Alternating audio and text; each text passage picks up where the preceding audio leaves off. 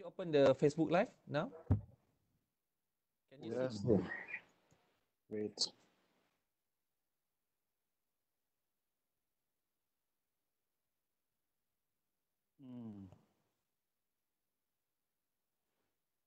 Wait a moment. Yes, can. No problem. Okay. I have to share the site, right? Yeah, sure.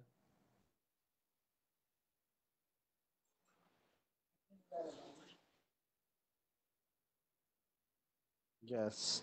Now it's working. And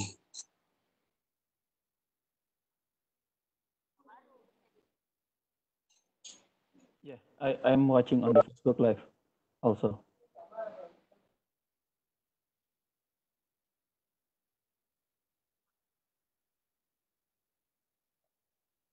Okay, 2 more minutes.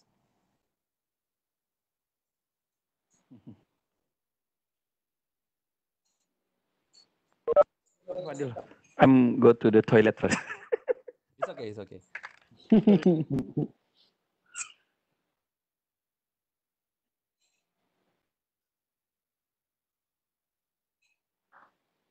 all right. Now it's shared both in ASEAN Science Diplomats and in ECC and ECCRI Facebook site. Where? ECCRI site and ASEAN website. It's online.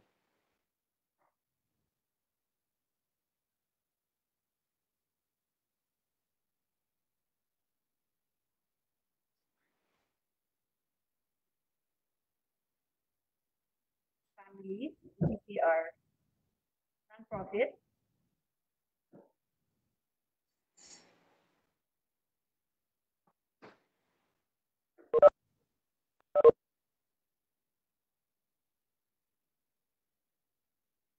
Use it.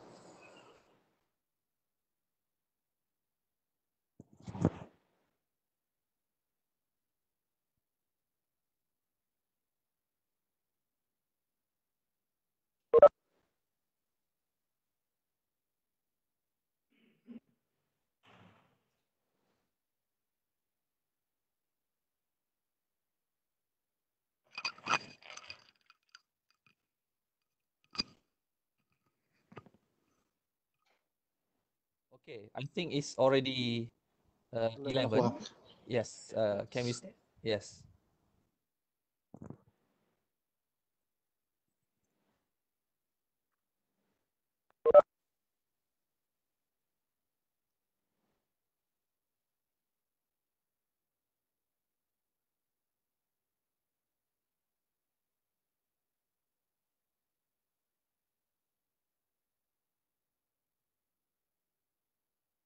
Shall we start? Yes, please. Yeah, because it's already 11 o'clock. Yeah. Can you please show the poster?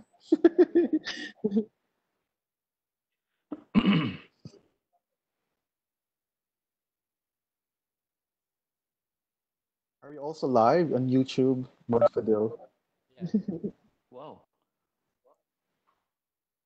All right, so let's start.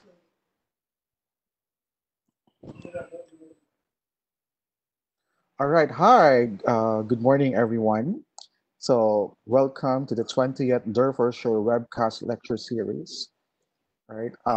So for today, we're very happy to have Her Excellency, the former Undersecretary of the Department of Energy, Her Excellency Mary Rose Magsaysay. Hello, Mary Rose. How are you? All right. So, and definitely we're also very lucky to have two fantastic speakers from Malaysia and from Indonesia. All right. So, Mary Rose, please. Thank you so much, Glenn. Dr. Glenn Banaguas is a very famous scientist here in our country, the Philippines. My co-alumni from Harvard, Kennedy School of Government also. So today, I think it would be nice to give more time for our speakers. And today is the ASEAN's Amazing Men in Science Sustainability. So, we have to say hello to the world after COVID-19.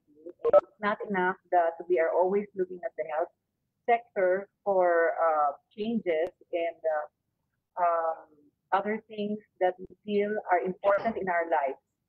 So we look at the other factors that affect the economy and our world, and most important is that we have power and energy, and it is actually sustainable in this world. And what are the ASEAN scientists doing about handling the challenges after COVID for the sustainability of power and energy? So um, there is such a thing as sustainability concept of research and innovation in higher education institute, where one of our dear colleagues here from the energy sector will be talking about. So the issues are low cost technology on energy, water, waste, air quality, and things that are shared with you, things that are shared by everybody in the world, wherever you are. So um, about this technologies and changes, there has to be community acceptance.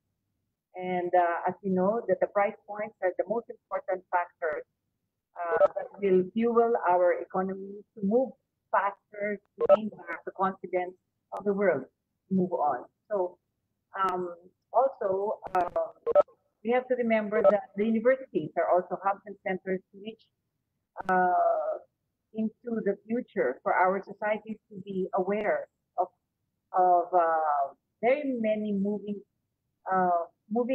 factors and moving parts of making everything work together. So without further ado, I will start to introduce our um, two very important scientists for today from Asia.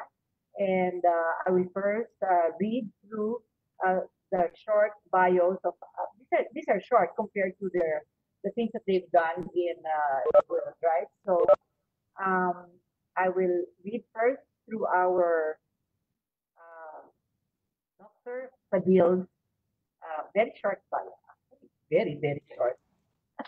And then I Thank will you very much. Okay, thank you, Mary, and the rest. go ahead. Thank you again to Dr. Glenn. So this is a very good opportunity for us. It is a very indeed. We have to share something relevance to our actually the current issue on the COVID or pandemics nowadays in around the world. So actually, my position is actually on the sustainability part, which actually bring some of the what we call that the well-being to what we call that for institutions, and what exactly the integration by university around the world is actually happening now, and what exactly they're doing, and in order to combat and also to mitigate some strategies. So this is maybe one of the biggest topics and will be shared among us today. Thank you very much. So I'll read a little bit something about you. Dr. Maud Fadil, MD Dean, is a doctorate holder and currently working as an academic administration research fellow under Sustainable Development Goals, the SDGs, of which the action plan in youth platform is in order to be able to produce leader champions with green and sustainable mindset in the near future. Mostly, he is participating in environmental nexus work under energy and climate change, waste management, and wastewater application, which usually involves quadruple helix bridges among stakeholders. He's also joining, so you're a cross pollinator. He's also joining ASEAN Science Diplomats to establish the youth and sustainability work within the country. Okay. He's also engaged in various networks under Science to Action with regional, international platforms that could enhance the current issues and future challenges. There are many possibilities to inculcate the revisions of work, especially to refine the aspect of responsibility to bring the sustainable development goals in the different interdisciplinary work. Okay, that's nice. We give focus structure. He is passionate into the subject on the current developments of principles in environmental engineering aspects, such as innovative decision making in sustainable environment. Also on big data and some Yes. more. Yes.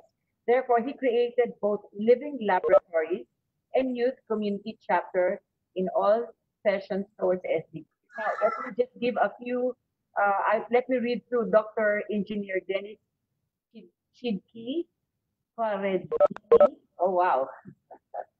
So Denny is Dr. Denny is a senior researcher in material technology at the Research Center for Physics, which is RCP, of LIPI, a doctoral graduate from Hirosaki University in Japan, with a research background in energy materials for fuel cells, renewable energy engineering. Then he continued research in the same field as postdoctoral research fellow at the National Institute of Advanced Industrial Science and Technology, NIST, also in Japan. Then Dr. Denny has a research interest related to the development of green and energy materials. He has expertise in advanced material synthesis based on metal oxides and metals and microstructural characterization systems and its electrical phenomena. Wow. Currently, Denny is the head of the Fuel Cell and Hydrogen Material Research Group of RCP LIPI. Denny also has expertise in ISO 50001-2018 energy management systems and ISO EIC 17025 and management system, in 2017, lab standard and LIPI associate patent drafter. Denny is currently also the LIPI research assessor team for researcher functional certification professional. Denny was the ASEAN COSC ambassador for the ASEAN Energy Transition Meeting in Brunei Darussalam related to sustainable and green hydrogen. In addition, he was the initiator and visiting researcher in the Global Research Collaboration Program Joint Research Project with the University of Tokyo, Japan. Denny has also been visiting scholar at Western Michigan University of the United States related to energy storage materials in the tailor-made course partnership activities sponsored by the World Bank. Denny is also currently part of the ASEAN Science Diplomats. Then, this is a gem, okay? Whereas the ongoing research activities on progress are related to the supporting the COVID-19 that is funded by the LIPA, which includes UV helmets and disinfector masks. But I will give the floor first, of course, to Professor Maud Fadil before we go back to you. Dr. Fadil, it's your turn. Thank you very much. This is a very lovely for the intro start, and maybe to have a warm-up session for all of us. So I do hope that this is a kind of a very interesting point for us to maybe have some discussion point afterwards after the session. But anyway, the topic is a very quite interesting. As you can see here, the theme here is actually on the say hello to the new world. Is actually, but the new world here is actually we are focusing today is on the higher education of institution, which means that it is related to universities and also other kind of high school, something like that. So we know that in very demanding era during this what we call that the COVID-19, whatever it is about some problems that we occurs, and we also actually accepting a few new things that maybe will enhance and also accelerate some of the process here, right? And sorry, I think maybe something wrong with my okay good. All right, so everywhere in the world right now, I call it a scientist is under pause. It means that we are actually uncertainties, we are actually exploring, we are actually under very pressurized environments to ensure that what exactly the pandemics is actually will try to influence our life.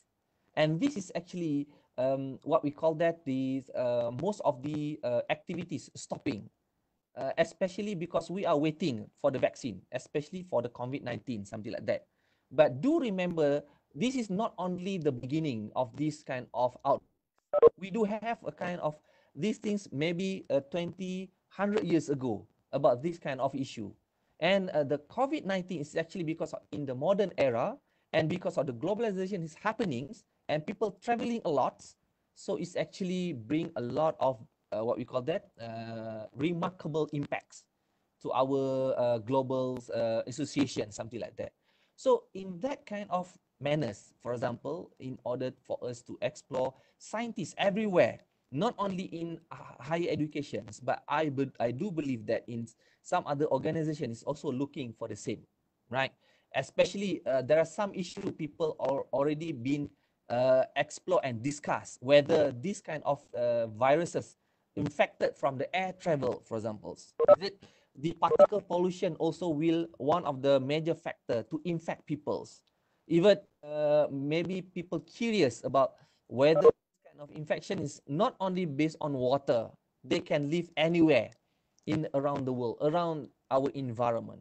So this is a kind of what we call that scientists under pause. So people actually try to make sure they will understand and they want to do some solution on that. Okay.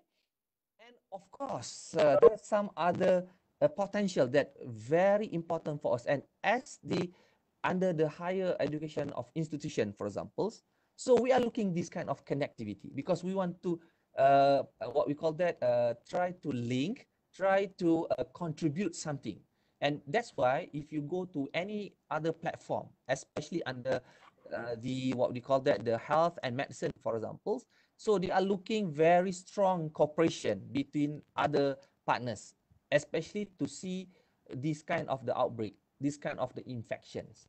And you can see that the most problem, if you can look into this kind of category, it means that the intensified agriculture. Why this is a very, very important? Because in a few weeks ago, I actually Wait. Mod Fadil, please stop. I would like to request everyone, please turn off or unmute your audio because we can hear your voice. Thank you very much. Yeah, please mute. Please okay, mute. Yeah, please mute. Please mute your audio, please. okay. Thank you, Glenn.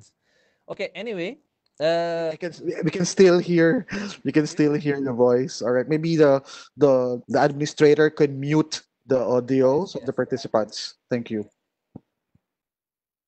Is it clear now? Okay, all right. So these factors is very important and crucial for us, especially when the transmission. Uh, the problems that, especially in ASEAN, most of our activities depends on agricultural and also food security, for example. So this is the reason why there are some few studies conducted in order to see whether there are some kind of restriction, there is some kind of transmission will be occur when we are actually dealing with the agriculture and also the livestock.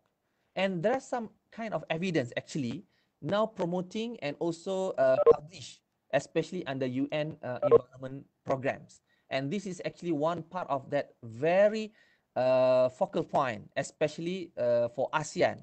And we actually try to make sure that we understand that kind of situation. That's number one. And number two, of course, if you look into the illegal regulated wildlife trading, it has happened, I think, more years ago. And because of, we know that the COVID-19 is because of people believe that it's because of the wildlife. We're treating as exotic food, for example. So this is also one of the factors we'll consider another sustainability impacts, especially towards to someone actually hunting this kind of wildlife and also changes of the lifestyle. So because of the COVID-19, that's the reason why people now try to stop this kind of activity. But are they actually stopping really? So this is one of the questions, the connectivity between these. Okay. Another one is about the what we call that the expectation, right? This kind of I think I do believe many of us actually aware about the droppings of our economy, actually the instability of prices, for example, and there are some kind of oscillating somewhere in terms of the sectors. The sector is actually having some problems, shut down on the operation, bankruptcy, jobless, especially from the higher education when the student graduate. So where do you want to go after the COVID, for example? Because there are so many sectors actually try to adapt the new things. And also our university itself, because we are demanding towards to online, digital university, for examples. So this is a kind of domino effects will be, and will be actually affecting in the future. Not actually long, but maybe due to few, what we call that, importance sectors that will be creating the reaction towards that one. So as higher education institution, this is actually the major issue, especially when we want to bring, as I think Mary already explained, that university should be as the quadruple helix, integration between government, between the industry, between what we call community services, whatever it is a kind of, university should be part of this, should be what we call that active in order to make sure that everybody been affected and how to solve that one. So this is the reason why we expecting from what the impacts occurs.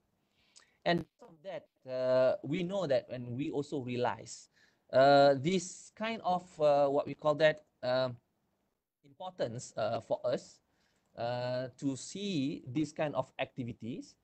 This is another issues that protections, SOPs, and guideline and procedure everywhere is actually now available. You can download it from the internet, whatever it is. And do believe us, actually in our own universities, our own communities, our own local government, they actually now try to implement what exactly the real situation. So that's why this is the reason why all country right now, they are providing guidelines, proper mitigation and proper strategies. So everything's now, people already change because of the COVID. Because before this, we don't aware these things. We don't aware about the hygienic. We don't aware maybe about these kind of issues. But because of the COVID-19 and the pandemic, now people try to adapt a new things, a new norms. Actually, they need to do this thing. They need to understand, and they need to protect not only others, but protect themselves, but also this will protect others. So this is what's the expectation that maybe one of the biggest, what we call that, turning point for us to regulate something for our higher education institution. This is one point that I would like to throw this issue. And because of that, you can see that we also accept, right, after that kind of situation, after that kind of incidents, we have to protect our environment. We have to protect our wildlife. We have to protect our biodiversity, for example. So this is a kind of things. And because of, I think a few months ago, when people are already have a kind of reports on air quality, water quality, for example. So they reports that now the air quality becomes better. The water quality become better. And why? Why it's happened? Because of there is no, the sector is already stopping. The point source of pollution already stopping. So people already actually now try to adapt the new things. But believe me, after this, when we come up with a kind of solution, especially on the SOP, and maybe most of the government now very aware to protect the environment, you will see that there are a little bit changes. So in terms of sustainability, the forces drive is actually there because of the pandemic. We cannot say that the pandemic is actually bad things, but it's also the good things. So the good things here is actually try to change our lifestyle immediately. We have to do now. So this is what the most issues that actually been discussed and argued and debate in higher education institution. Why? Because we are the changes of institutions. We are actually the transformation agent to others. So this is why we bring this kind of issue in different platforms in order people will ensure that this is the good things for us to start. So that's why I would like to share one of our initiative by now under the higher education institution. We have a MySUN University Network.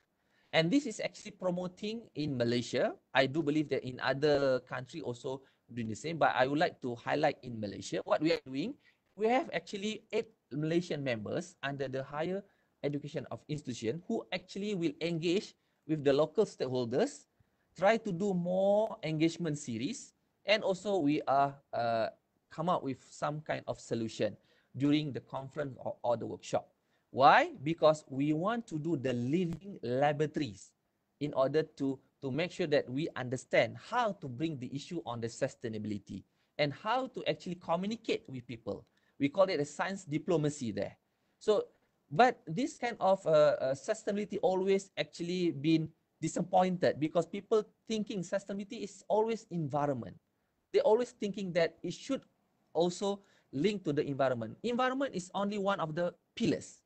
But we have another 2 pillars actually under the sustainability. So that's the reason why we are focusing on strengthening the university capacities, which means that the research elements there, the teaching element there, especially during the COVID-19 and what happened afterwards. So this is what we are now regulating. We are trying to promote and try to engage more with people. Okay. With that, actually, as actually Mary already mentioned about the SDG, and I do believe that many other universities around the world is now working on that. And believe me, during the first influence of factors from the pandemics happens, people already make a report in terms of changes of this kind of SDG, especially in terms of the indicator and also. But don't worry about that kind of changes. What we have to do now is the keyword here is leave no one behind. Left no one behind, for examples. So means that nobody's actually been not included in the system. We include every single system. So that's the reason why in the COVID-19, we have issues, scientists having some issues. University has to take a part, very active part. What to do? So this is what the explanations towards that. So SDG is actually to engage people more, to understand people how and what to do and how to do something like that. So that's the reason why maybe I will focus few things about the research, and maybe this is the most important things. And whether this is kind of SDG is actually working synchronously or synergize what we are doing now, it is another issue. Like for example, like under SDG 1 until the SDG 15, we recorded many things, many kind of changes will be happen. Especially if I want to link from the SDG 4, for example, right? Accessibility to the ordinary education. Remember, before the COVID-19, people can come to universities. They can do a kind of old-fashioned teaching. They can make it a gathering in one room, for example, more than 40, until sometimes 300 people. But after the COVID, the new SOP is there, and you still have to think. Maybe the most accessible to students actually by the online digital campus. But what happened to the student actually don't have the access of the internet, especially towards to the low-income country. So I'm talking about the around the world. So now it's a little bit changes will happen, and the new SOP and the new norms will be happens. So now nowadays people try to reach this kind of community and to give them free education. And we also have a free university. Actually, people can come to the university if you are eligible from the low income country. You the courses and you don't. So this is a kind of things that what one of the reason why COVID-19 is actually changed of us a very what we call that significant impacts. So because of that, and I also learned from actually the ASEAN diplomat. So this is one of the very important aspects because nowadays we know that people actually looks into what exactly the higher education, what's their rules, what their responsibility. But I do believe that when I actually joined the ASEAN diplomat, for example, it's actually to reach everyone. It's actually to understand what exactly the science diplomat is all about. We're talking about the communication, how to translate the communication. So one of the communication must be translated from our leadership. And the leadership is coming from our ourselves. For example, we actually train ourselves to be as a leader. Student also, we train them to be as a leader. So now on, the COVID-19 is actually changed the mindset of the student. You not only to get a certificate from the university, but you must be as a leader. Whether it is a leader in your university or leader in country or region or sectors, for example. So this is one our passionate, especially in UTM, we are highlighting the same. So that's why this is the reason why we have a CEO faculty program, similar like ASEAN Diplomat, but this is actually towards to the industry level. So we expose them to the industry. So young, for example, the age between 20 to 35, for example, or up to 40 years old. So we consider them as a young. So this is one of the biggest impacts will change us. Okay. This is one of the communication on our project, and this is maybe good to share among of you. Actually, like one of my project is on the zero waste, right? Actually, in COVID-19, we received that very significant impacts. The waste is actually reduced. The waste is reduced. Okay, this is what the indicator to us. The indicator here because of people try to limit the stock. They try to limit their feed stock, right? For example, like when we are going out from our home, we try to eat more, but sometimes not eat effectively. We eating with a kind of residue, and then we dispose that one. So once we have lockdown in our home, we try to manage our food shelf. We try to actually what the cooking we should prepare, and that will actually significantly reduce our feed stock. And this is a good turning point for us, especially if we want to ensure that we can achieve the zero waste management. Not zero waste, but zero waste management. The management itself. So if we can reduce the management, means that we can effectively save the cost, and the cost will transfer back to the economy. So this is something like we are focusing in our higher education institution. We have one project on that, and we are now trying to make sure that we can reach this zero waste management 2022. But I'm not so sure, but I do believe that, realize this is also good because of the COVID. People try to make a new SOP, new norms, so maybe they will not waste the waste. So this is something that very relevant for us, especially. Okay, and also this is one of my research, and also the other research also in our universities, especially try to convert. This is one of the articles, especially this is in Malay version. Anyway, in universities, especially in UTM, we have few people actually working on this. Try to waste, turning up to compost, turning up to add a feedstock, for example. So we do have kind of activities, and this economy will bring again to the income to the university. So university will have the internal circulation of economy. So this is what we are thinking. University should be as a transformation agent, and UTM is one of it. So this is one of the reasons why we should be more promoting ourselves. Okay, and this is one of also the project on the river, to protect the river. As I mentioned earlier, that during the COVID-19, water become more, people maybe stopping pollute the river. But what happened after the pandemic? This is the new norm also. So we are culturing our young one, our student also, because of the COVID. This is actually your responsibility because you are the leader. And that's why the ASEAN diplomats teach us and transform us to be as a leader. And thank you again to Dr. Glenn. This actually welcome us. And we have a few batches actually graduated from that kind of program. And this is what happened and what's actually bring back to our university. So we have to be at like this one. Okay. And we also know that everywhere is actually working very significantly on the changes of these things. And this is one of the turning point, not only on the research. I will later on to come up with the with these kind of things, But this is again on the problems and what's the procedure that we are looking.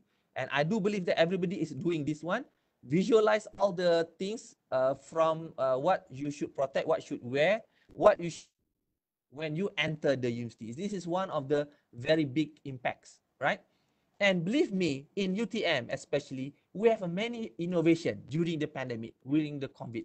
One of the things that we become as a frontliner innovations, especially towards to what we call that, this kind of innovation of face shield, for example, and the incubator. That one is a very low cost.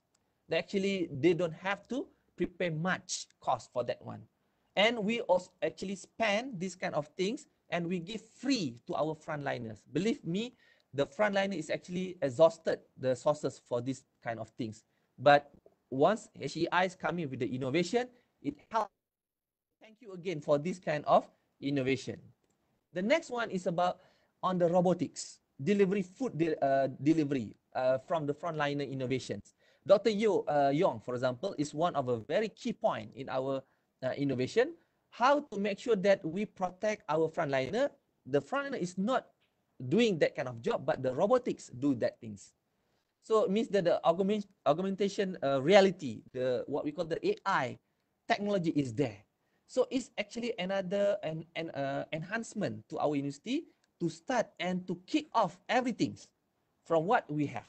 So this is one of the successful story that we have, especially towards to protect the frontliners. It's not the human, but it's actually the robots will do the jobs. So this is actually very, very nice. And another one under the aerosol box. This is a very important aspect because we know that we have 2,000, 3,000 tests per day for the COVID-19, right? So how to ensure that to protect our frontliners, to protect our what we call that, the scientists, actually when they are making the swab test, they're making a PCR, something like that. So we are restricting or limiting the sources for that kind of boxes. So what we are doing, we collaborate with the medical experts and to provide the aerosol box to the healthcare workers. So this is the innovation from Dr. Wong from UTM, and this is a very good actually innovation. That one of the examples, right? And again, during the COVID-19, people aware about the online, aware about the teaching via online, aware about the distancing learning, for example. Not only the social distancing, but also the distancing learning by itself. So you can see here, we have many things. And I do believe that in many platforms, in other higher education universities, also doing the same things. And one of the things that we are promoting here, we have a special from the SDSN, Sustainable Development Solution Network. Every week, they're actually promoting the event, promoting the reports, what happened, and what we have to do. So bear in mind, out there, people actually try to mitigate, try to solve the issue by engaging many people coming. This is the reason why this is one of the promotion. And this is what the things that we have to do as HEIs, as universities, we have to be as a frontliners to educate people, to be as a transformation agents, to be as a leader, especially in terms of this kind of mitigation and strategies. And this is my last, that actually the pandemic COVID-19 not only giving us headaches in terms of economy, in terms of the environment, everything, but this is a well-being, the human mentality, for example. You can see that people now feel more stressed, angry, uncomfortable, and the empathies and the work-life balance. Because now on most of our sectors still actually closed. So we are working from home. So we have to engage with our kids. We have to engage with our family. At the same time, we have to go work. Like myself, I'm actually as a lecturer. I have to do a kind of series of meetings in my home, for example. At the same time, maybe I have to bear in mind I have a kids. So I have also to take care of them. So this is some issues that we have to admit by nowadays. And also eating more, like Dr. Glenn said, he said he more fatter during the COVID, something like that. And also we actually receiving many fake news. This is the most important because people now having more times with this kind of activities. So some fake news is actually disseminate among us. And this is the things that we have to bear in mind. I think that's all from me. Thank you again for this opportunity. I back to Mary. Thank you. Thank you so much. That was very entertaining, and we have a lot of comments here on they are all agreeing on everything that you're saying, which is what everybody is feeling, and it's nice for you to have openly spoken about it. At least they feel that they're not the only ones feeling all of these things, and it makes them a little bit more sure of the kind of future they may have because people like you are working. So I will not take too much of your time, and I will, of course, start to um, ask Dr.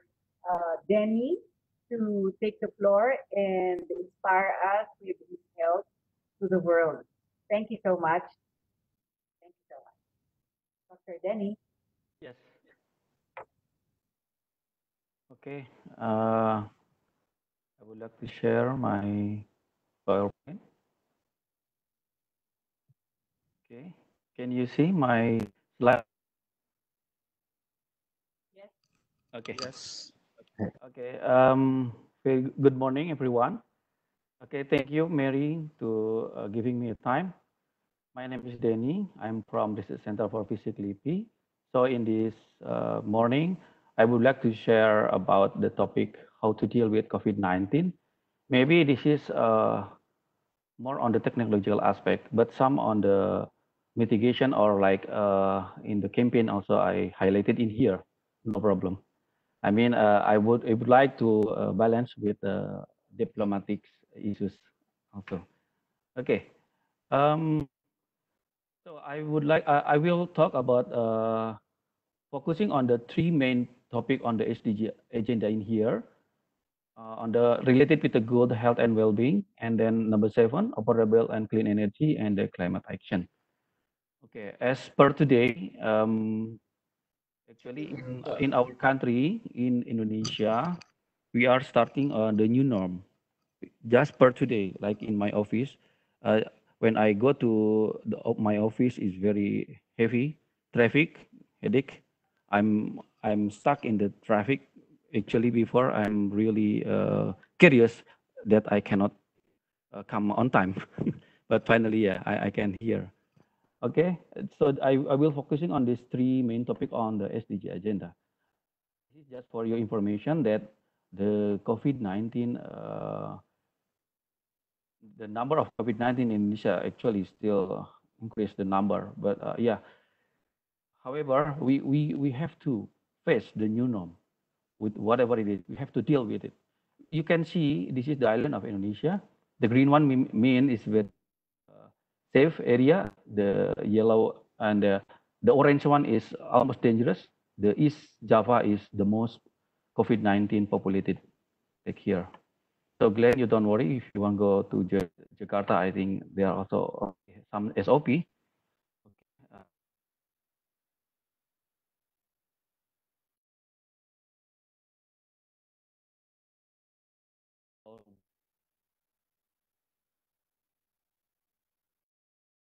when you this area, but as I saw you before, the plot of Indonesia is since okay.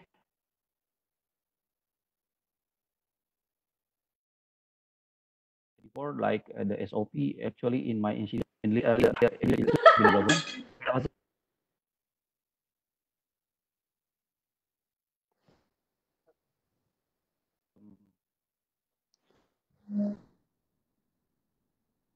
All the advisor have to following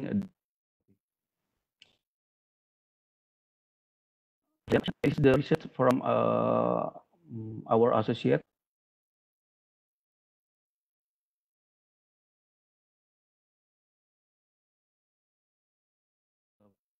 lockdown in the effect of work from home due to the plastic waste.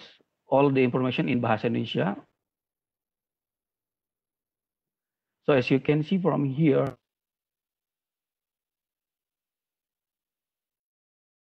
in the lockdown or the partial lockdown, and for the food online also, like from GoFood, like this one also increasing very significant. Okay, as you can see here, the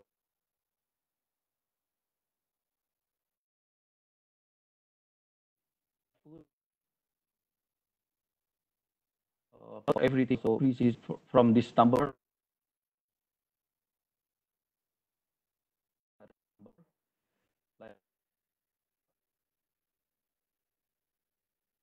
Like the second line also increasing many. So this me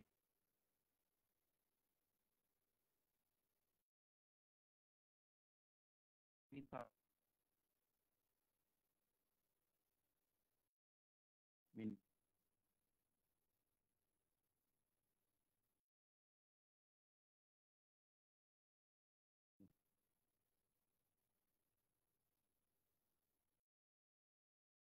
uh, how to this is the daily. So it's the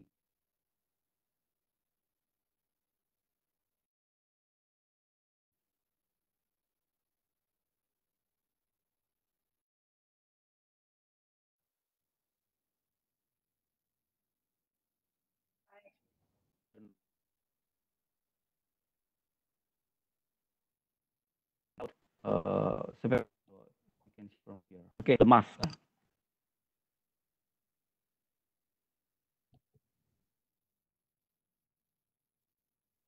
Okay, can we hear? Dennis, yes, Denny, your connection. Please check your Yes, connection. yes. Thanks. Yes.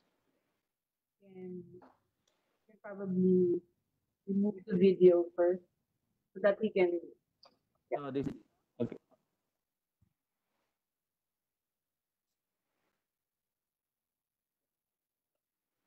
Yeah. Yes, Just yeah, we speak can hear closer. you. Yes, we Yeah. can hear you. Thank you.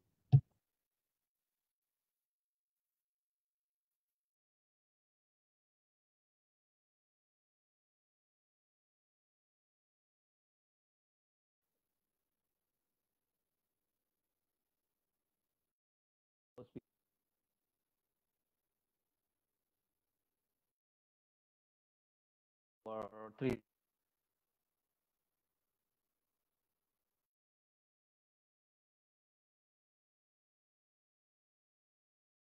and for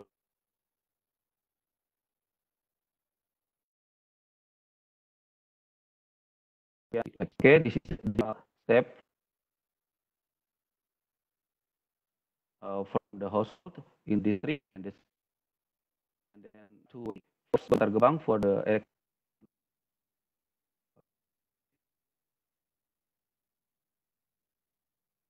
okay, this is the Miller only that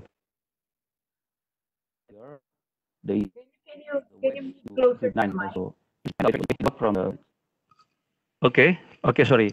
As we can see here from the report of from the Wuhan, China, the increasing of the waste is significantly. And this is just the information about the hospital in Indonesia who can we that can treated the COVID-19 patient. This is in Sumatera area, this is Java area, in Kalimantan, Bali,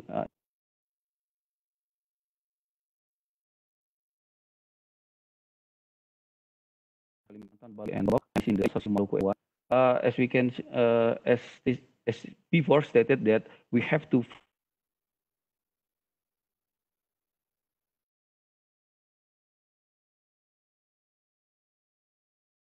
right facilities hospital or the third party that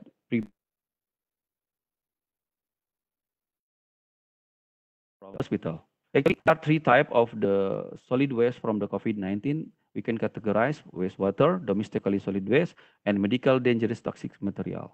Okay, okay. From the China case, is about almost 5,000 ton per day, and then increased to 8,000 per day during the COVID-19. So this also is for the preparation for our country due to this condition, and we are expecting about almost 9,000 day, almost 9,000 ton per day for the waste.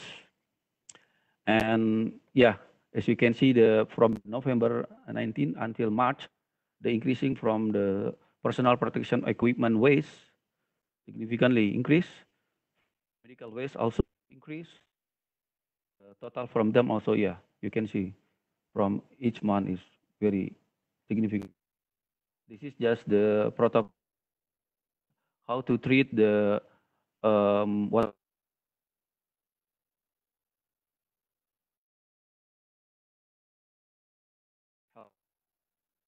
in Indonesia. Information about the different technology that can overcome the infectious, the sharpen like the needle, pathologic, pharmacy, genotoxic, and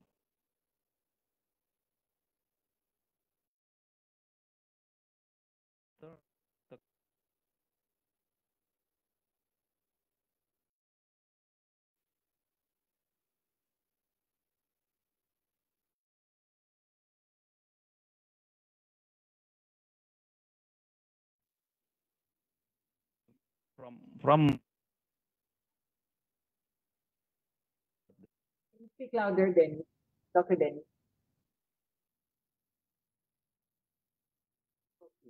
So, in the hospital and how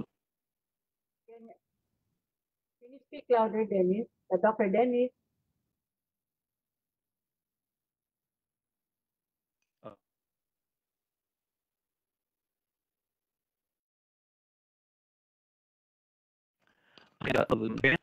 hello, yeah, can you hear me?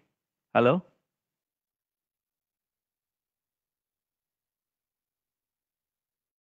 Yes, yes. You just have to speak louder. Yes, ma'am. Okay, just louder, louder. Thank you. Okay. Okay. So this is the government also do such the social media campaign for the society on how to deal with their solid waste like the mask. Like this one. Okay, we're going to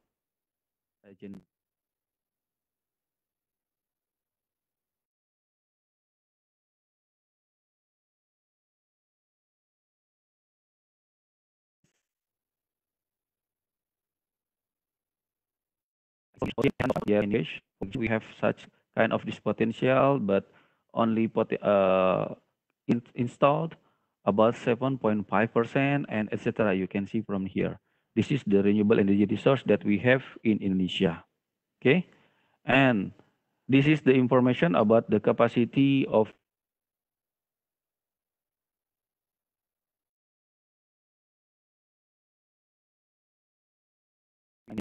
until 2020. 2019 70 gigawatt from renewable energy. And the target of this year, 2020, is increasing to almost 75 gigawatt. And this target.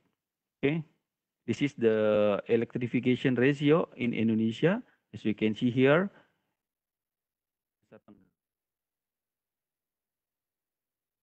And there are some province in Kalimantan, in Maluku and Papua already in the green zone. For the black zone, meaning the electrification is more than 95%. Of course, we also have, we also add, therefore the vision is very important. And in the other case, the fossil fuel will decrease.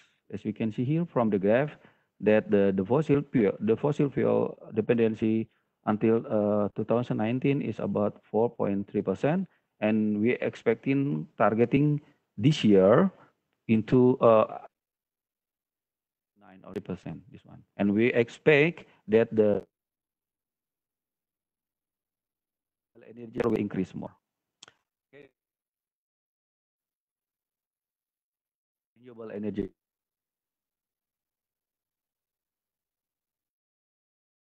uh, and then how the COVID-19 impact on the energy sector. So as this one decided that the COVID-19 as a national disease, Asian country also already decided like that.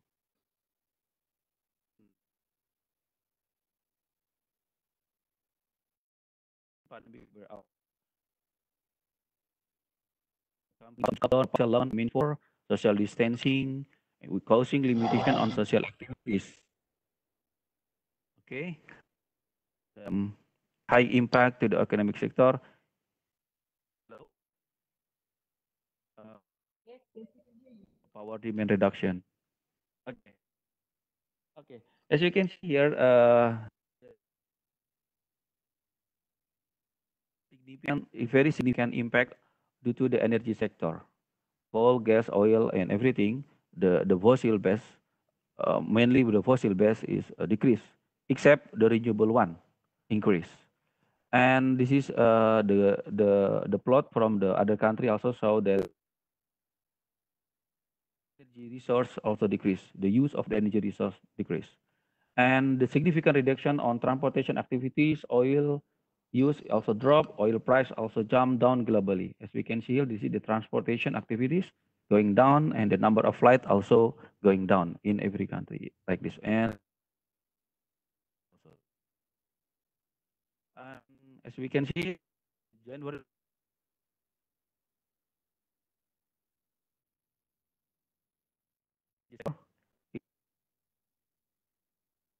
green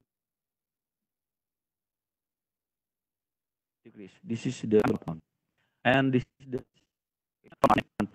uh, at this year, it is expected will be reduced about 20% comparing to 2019. So at the 2020 forecast will be at this point.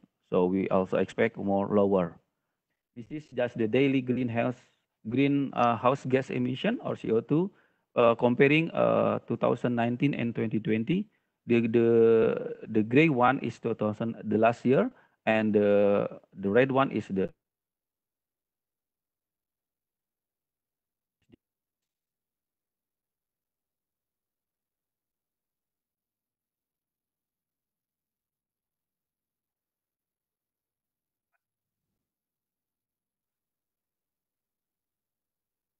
Okay, we can hear you, Dennis. Dr. Dennis.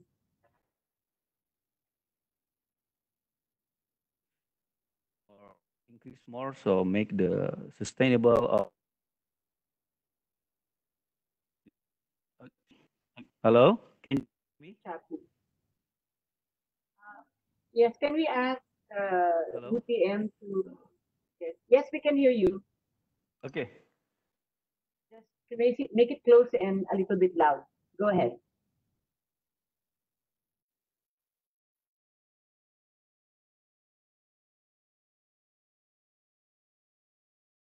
We're having some technical difficulties. Can we ask? Okay. Hello. You can Okay. remove your yes, you can remove your video so that the streaming will become there will be better latency, less latency. I mean. Okay, we cannot hear. Glenn, Glenn. Yes, I'm listening. Yes, I'm listening. I had to remove my video because for the streamlining, we're having some technical difficulties. Yes, Denny, are you back? You have to Yeah. remove your video.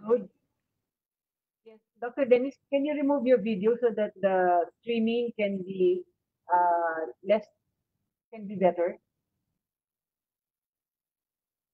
Just your video. Stop sharing first. Ah, yeah. No, no, no, no, no, no. You cannot not share. You have to share. Okay, go ahead. Sorry. Go ahead. Please share again Okay. your presentation. Please share Okay. it again. Thank Wait a moment. Mm.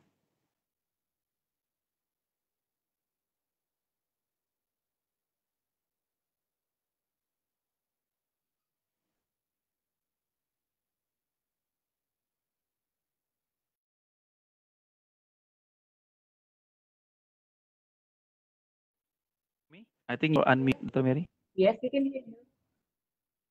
Yes, go ahead. Okay. So this, okay, sorry for the such technical difficulties. So this is the renewable energy capacities increasing during to also the forecasting from 2020 2024. So we also expect that this number more.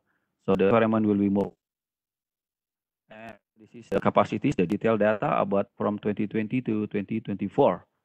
We already preparing in order to deal with this issue.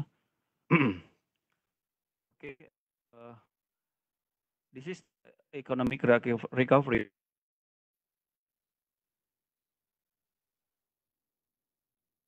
Get to the impact on the okay. This also will reevaluate on the capacity of the electricity in Indonesia. I will skip this one because that's too technical, and I'm going to the next agenda on the health and well-being. Okay, maybe some of you already familiar with this material that like the plastic. How long the coronavirus can resist uh, on the surface of such kind of this material, like in the plastic, on the medical glove, on the paper, wood, glass, on the steel, and the aluminum. Like this one, there are many. There are a constraint time that the COVID, that the virus can stand, the coronavirus. For plastic 5 day and etc. As you can see here, the shortest one maybe the aluminum 2 to 8 hour, and the steel for 48 hour or 2 days. This is just my. I would like to share my current research, my our contribution for the COVID-19 preparedness like this one. So we are focusing on the developing of the copper material. As you can see, this is just some reference showing that the how this copper can affect into the bacteria like that one. Um, there are some good journal actually that show that this copper also already done, already researched by them, but of course there are many various. Until 2011, there are about 300 type of the alloying for the antimicrobial agent, and this due to the activation of this material, and of course each bacteria and each um, uh, alloying material have the different effect. The reference that showing of the copper for the treat the COVID-19 or the SARS-CoV-2 virus. This one, they are also showing that the previous virus due to the flu pandemic, COVID-19 can destroyed only in the minutes by this pure copper. And from this reference, number 4, they're also showing that less than 5 minutes. Okay, this is just to showing you that the differentiate between the medical mask and the cloth mask, the normal one. The efficiency on the filtering and all, as we can see here, for sure, the medical mask is much higher than.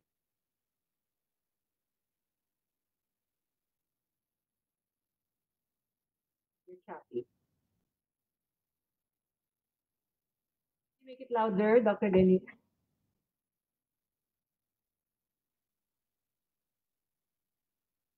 Only up to 7. Can you hear me? Dr. Dennis, we cannot hear you. Yeah, from this. Yes, yes, Still- yes, we can hear. We can hear you, but don't make your voice. Just go on, go on. Okay. As you can see from this slide, okay, okay. Virus diameter, the size of the SARS-CoV-2 is about less than 1 micron. It's very small. So meaning the opportunity or the potential that this virus can passing through this mask is very high. Normal like this one is about 30% or more, or for the medical mask maybe about 10%. Meaning a virus can passing through this mask. And this is our novelty, our current research progress, that the conventional cloth mask we embedded with the active material, contact killer material from the copper, with different two type. Now one is in the sheet type, another is just embedded directly into the cloth. And this is just the mechanism how the coronavirus, copper, and this is the mechanism until is they degenerate or die. Of the material, the cloth, conventional cloth mask. We just want to show that the pore size is very big. As I mentioned before, the SARS-CoV-2 diameter is less than 1 micron. Okay, and then after it coated with the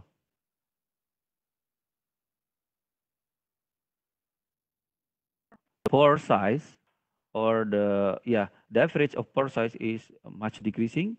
And not only the pore size, actually in here we also make the active material that have the effect killing the virus. This is just another for the embedded sheets material. You can see that the pore diameter is very big. For sure, the virus can passing through easily.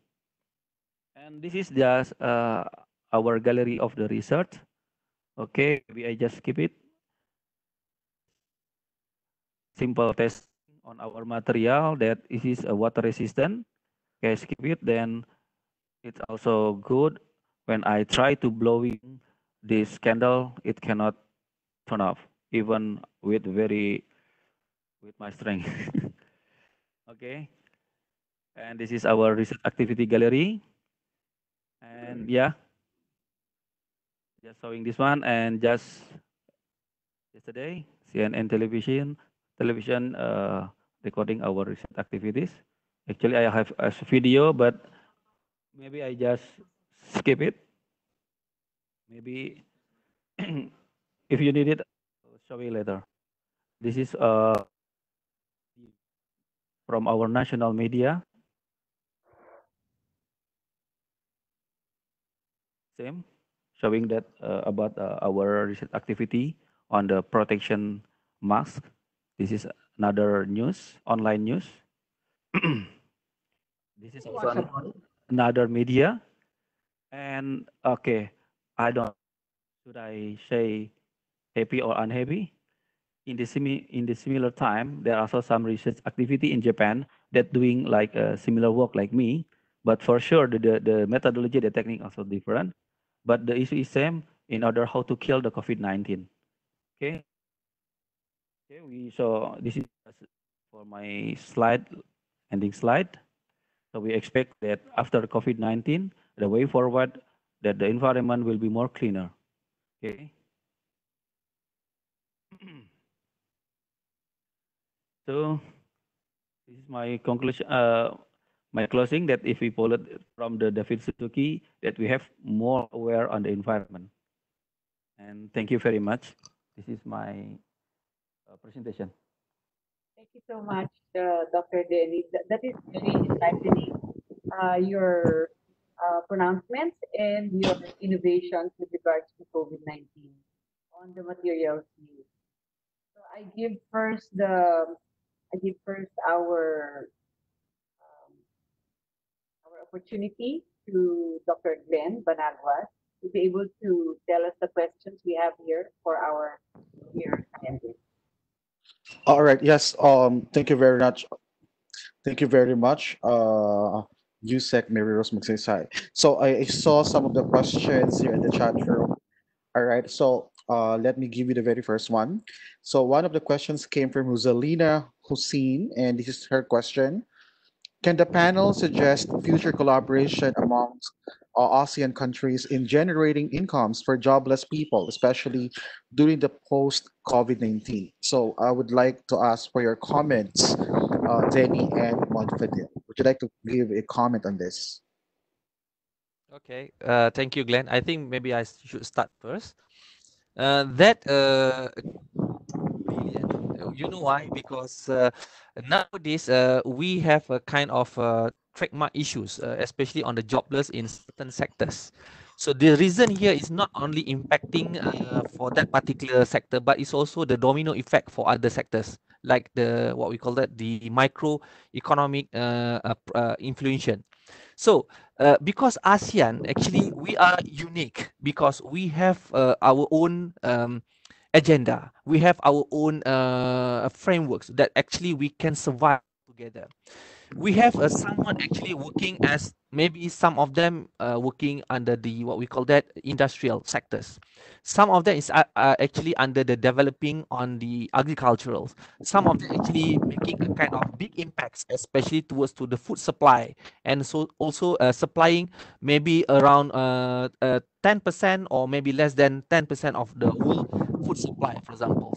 So in order for us, because this is a focus on our youngsters, if they are coming to that kind of the situation now after the COVID-19, for example, how do you realize that kind of situation? The first thing, because HEI is actually the best good system because we have a symbiosis or what we call that ecosystem. We train the program not only among the country but among that kind of the stakeholders. Especially we have a kind of program on entrepreneurship. So this entrepreneurship is actually working closely right now. And in UTM, for example, we have a kind of system not only for the teaching and also the output for that kind of learning process, but they must also engage to make it a kind of job creation. It means that this student been highlighted in a few projects, so they've been highlighted. So I do believe that if ASEAN is very serious, this kind of making a kind of generating the income, we should actually contribute on this kind of system, which means that we have our own system. For example, like Glenn's promoting the ASEAN diplomat. So we do actually be exposed to many things, not only on the economic, but also some kind of a communication among us. So the things that we have to bring now is actually to make sure that people knows us, visibles. The visibility among us is very important. The second things, maybe on the future collaboration, now Glenn's actually is the big key point there in ASEAN. So very good for you to approach, especially towards to this kind of activities, promotes the activities, and to treat them as a kind of leaders, to be as a leaders, because we are not hunting for the job. We have to create the job for them. Okay, that's my comment anyway. That's nice. Dr. Denny? Okay, thank you. Um, I would like to highlight what Dr. Fadil said about the create the job. So actually in here in LIPI, we have the Center of Innovation that usually deal with a new startup, or even we try to develop new startup where they adopt our technology, like for instance, like my innovation before that I share, or other technology that maybe people interest. At the first stage of their activity, we usually we didn't charge any how to say credit or any. The patent is from our center, from our institute. But usually until they grow, until they can expand, until they can independent, we didn't charge any. So they can come to our center in Cibinong area, near Jakarta area, in order to disseminate the technology and to adopt into their technology. We already had some good stories. that's entrepreneur that startup now growing and become exporter also. So in our institute we have, so we are very welcome if from the ASEAN society, from the ASEAN institution or the university would like to join and collaboration with please welcome. The Philippines will. Philippines also. For sure, yeah, please. So do we have other questions? I think Glenn, you still time. mute. Yes, sorry, I have a question. Oh, well, thank you very much for your answers. Now, one question. Because you gave both of you provided solutions, innovations for not only for the university but also for your partners. Now, my question is, have you provided the policymakers about this solution? Because it will be much better if you're going to present your innovative solution to address some of the problems that the different sectors are experiencing right now. All right. So have you had a chance to talk to them? Have you had a chance to present your work to our policymakers, both in Malaysia and Indonesia? Yeah. In Malaysia case, what we have right now, since we are tied up with our committee, especially towards to the SOP for our students. So at this moment, the policymaker is only focused on the SOP for how to operate the university, something like that. At the same time, we actually in our education center, we are now making a kind of survey, some kind of analysis. So this is actually bring forward to some kind of the committee, especially other the MOHE, for example, KPT. And one of the platform that we are realized that one is under the MySUN that I already explained just now. This is a true channel that because this is combined with our Ministry of Higher Education, especially towards to that. That's number one. Number two, in terms of medical and health, for example, it is very fortunate for us because we have a very strong collaboration with them. And then we also supply to them a kind of our products and innovation that I will use at the frontliners, for example.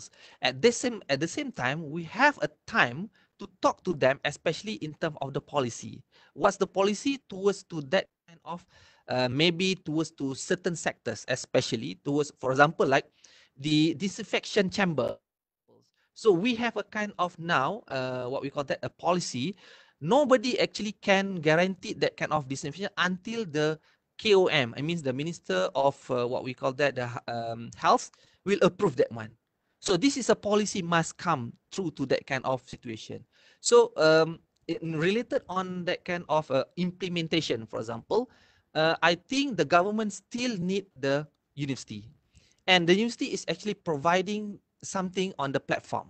So we have a time, we still have a time to work with them, and also they are now listen to us because they know that we are actually very active in that kind of position. So I don't think that, and also remember that next year we're having a kind of a roundtable discussion among these kind of stakeholders, and this is a time for us to reach them and actually to brief them. That's actually scenario from Malaysia. Okay. So Glenn, do we have time for more questions, or do you want to email the questions? Denny, maybe Denny can answer my question for at least for Indonesia. Okay, for Indonesia, as from the Indonesian view, um, maybe I can shortly answer that the our president is emphasized that the technology should have the impact on the economic for sure, or create the job, new job. That can be we can see from the TRL, technological readiness level, that when we propose the proposal, the research proposal, that for the TRL level 5 or more, we have to involve the industry or the society that they can also or they want to develop our technology. That one. From that, I think it's very clear that the end of our technology should in the society, industry, or etc. like that one. Okay, there are other questions here from Shirley Octiana. So I think this is for for the materials for you, Denny. How long the mask with combined with copper materials should be used for a day? So she read the news that well, there's a limitation to utilize this particular mask. So is it her question is it possible to save that particular mask for a day or for how many days? Good question. Thank you. Actually, yes, this is still under research progress. Okay, but from our recent result, the material we just washing in the hot water, 80 to 100 degrees Celsius, and the stirring for about 1 hour or more. The pH of the water after that we measure the pH of water, and the water still clear. Actually, I have time I can show the video I have in my slide. So the water after the stirring, mixing with the mass after we coating on it, no any spallation or drop of the material on the water, no any conductivity change. So everything just normal pH on the 7. Okay, for the daily, actually, yeah, meaning that also can reusable and not influence effect into the medical mask. So we can wash and use many times. Okay, Denny, yes, thank you for your answer because you sound so technical, but I think not all of our participants today are scientists and engineers, so maybe they don't understand the Sorry, definition of pH. Yes, they don't understand the meaning of sorry. pH. Yeah, Yeah. okay. So maybe you can communicate in a way that people who are non-scientists can understand the Okay, sorry. significance of your research work. Thank you. Okay.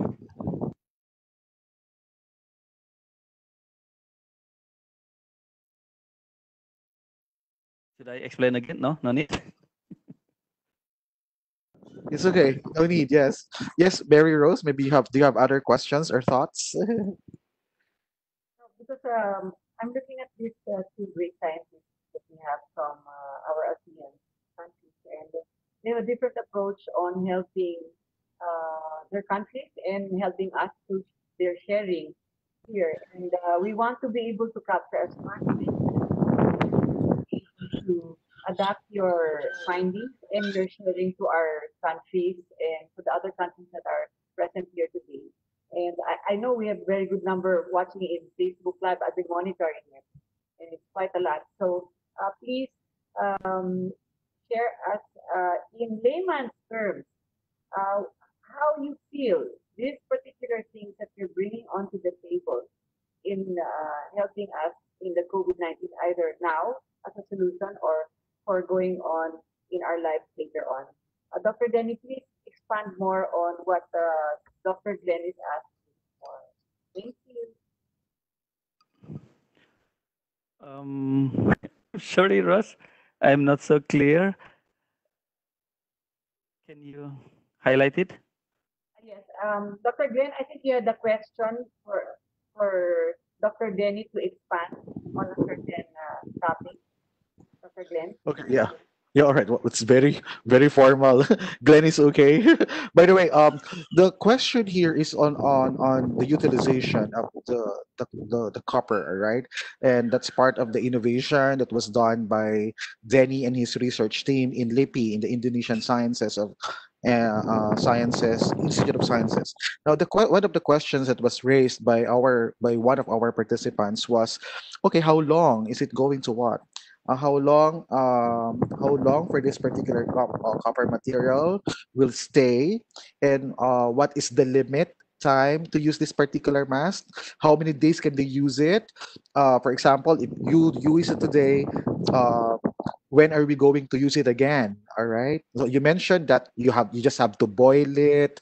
All right, that's it. But how long can we utilize this particular mask? Will it take a week and then replace it again, or will it take a month to replace it again? So I think that those are just some of the questions by by one of our participants, Shali Octana. Thank you very much. Okay.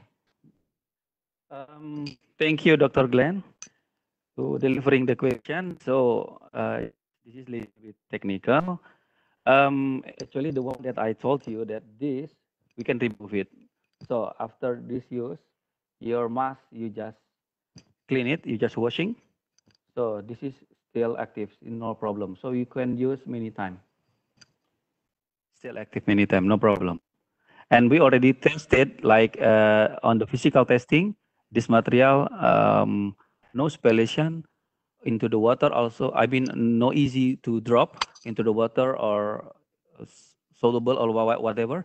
And also the water condition also still normal like that one. Even we immerse in the hot condition, in the hot water condition and stirring. So you just have to what? You just have to attach it to the to the medical mass. All right, attach it. Correct. Not medical was, not medical mask, but the cloth mask.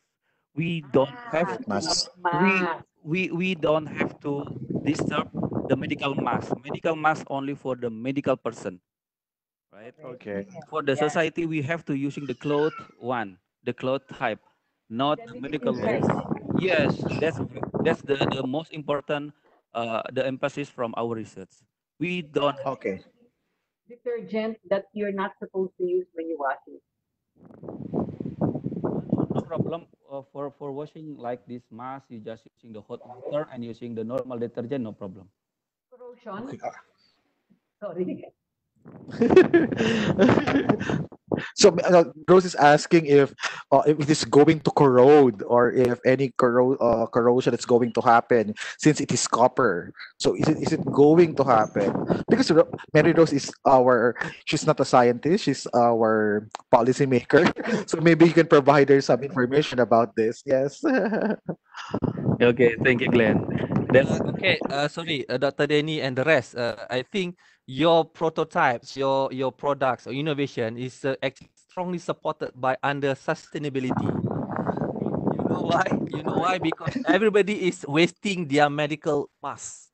correct. So the Correct. numbers of waste is increasing. So I support you. Yes, yes. That's my emphasis. Correct. Yes, exactly. Thank you, thank you. I think there's one last question from the audience, all right, from our participants. Does COVID-19 survive in wastewater? So I do not know if you have tested that. So does it survive in wastewater or in a municipal wastewater? Based on Yes, your research, have you done that? yes. I ever read some journal, some new article. They can survive in some wastewater. Therefore, we have to treat it, the wastewater also with such kind of the technology. Yes, correct. Okay, All just right. to So understand, actually, we are doing some testing in our facility. We are doing that kind of screening because this is takes a few kind of what we call the evidence, science-based evidence. But due to this kind of, the COVID-19, because this is a virus, and then this is Correct. clustered under what we call the organic living, but they don't have a DNA. They only have a RNA. So this kind of RNA. RNA is actually the detected from whatever we wash out from our system. So it come to our wastewater. So what the people is doing now is they only detect the RNA of the virus. Whether they active or not, it is a different story. We never knows. We have to test that again. Okay, but of course the detection is only to show that the virus is there. Of course, because people use toilets, they are using that, right? The infected person also using the toilets. So of course they will be there. Thank you. Correct. Yeah. oh, that's nice. Yes. By the way, our Mod Fadil, I love your presentation. You mentioned a lot of innovations done by UTM, the University of Technology Malaysia, and they're all fantastic. Now, another question here is there any possibility that you can also collaborate with the different ASEAN universities? All right, because that is what we need nowadays. Because definitely you don't want your innovation to just to be there in UTM, and I'm pretty much sure that you really want to share your innovation to save more lives in Southeast Asia. So are you willing to what? Are you willing to collaborate with the different universities in Southeast Asia? And if you are, so how is it going to be done and how is it going to be implemented? So thank you. I think the answer should be yes. Of course, should be the yes first. The second one very simple. You are actually the host actually doing the collaboration towards us, right? You're connecting us. All the university is actually you are the leaders. We already know you because of we have been gathered all together from Laos, Vietnam, Brunei, whatever it is. We know you, so we don't have any problems. So anybody who actually asking this question, key person here is Dr. Glenn. So whoever actually asking about the collaboration among the universities, he's the best person. He knows everybody in ASEAN. Of course, we have our own platform. I also have some other platform of ASEAN, but the biggest actually from Glenn. So I think the question is very good and suitable for you. I'm very agree with you, Prof. Fadil. Yes, the answer from me also for sure. Yes, we are willing to collaborate. We are willing to have the research collaboration with among Southeast Asian countries for sure. Yeah, and the key person once again, you, Glenn, please Okay, thank provide you us. very much. Okay, I think we have no more time. So one last question. Her Excellency, Mary Rose Magsaysay. There's another question from Marnie. Uh, do we have to recycle because thus we can do recycling process of waste mass. I think the question is, do we need to recycle the waste mass for treatment? So is there any possibility to recycle it? I think that is the question is for you again, Denny.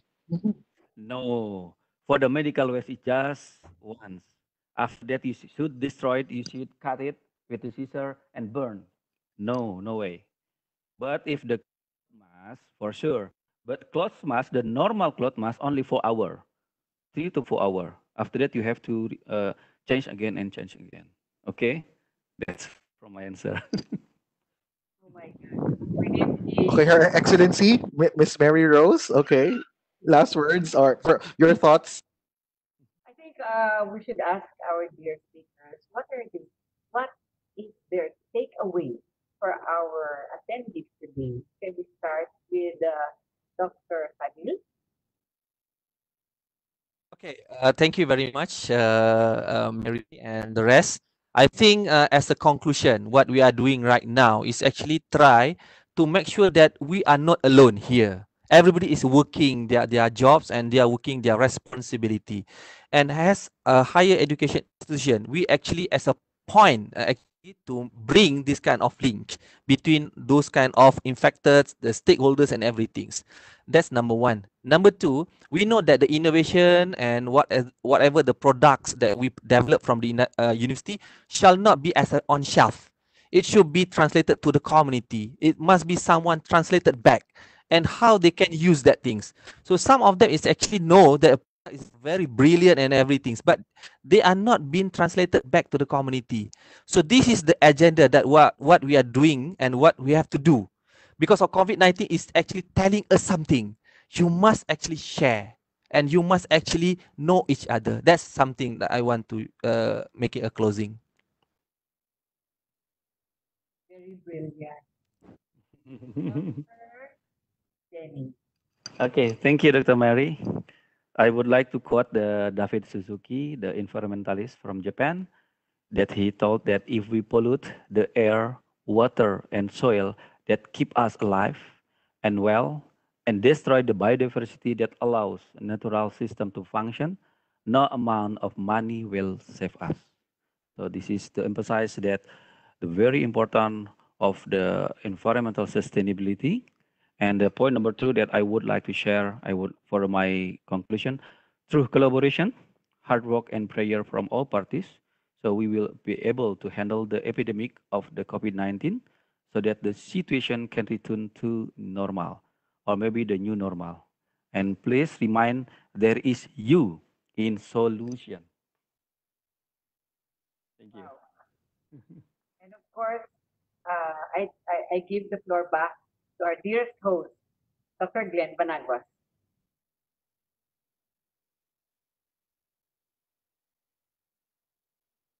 One. Okay, thank you very much, everyone. So again, thank you very much for your participation. So we look forward for the 21st Dare for Sure webcast lecture series, and that's going to be on June 12 and June 26, Friday, same time, 11 o'clock to 12 o'clock. And this time we're going to feature the ASEAN's Amazing Women in Science. So that will be on the 12th, and the next one will be on the last Friday of the month of June. So again, thank you very much, and hope to see you all on the next 21st, on the next 21st and 22nd, there for sure webcast lecture series. Thank you very much. Thank you. Thank you. Thank you, Mary. Thank you, Dr. Glenn. Dr. Mary, thank you, Dr. Thank Glenn. you. Thank you Terima for the kasih. terima kasih. Thank you. Thank you for your presentation. Thanks.